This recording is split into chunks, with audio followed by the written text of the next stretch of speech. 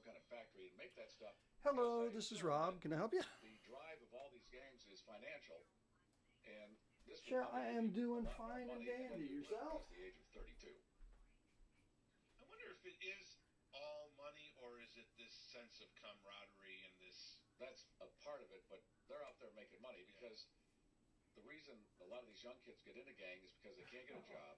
They have no family structure, whatever that is. The only thing and this about that gang will give them some money. You hear these stories. They look at these NBA stars, these NFL stars, and their nice cars and stuff, and they want that.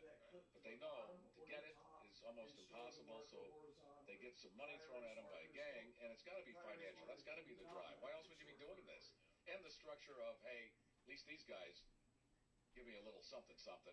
But when you're seeing these 15-year-olds and teenagers who are being, at least, because very few of them are getting caught, but they're sort of being accused of spraying these drive-by shootings and stuff.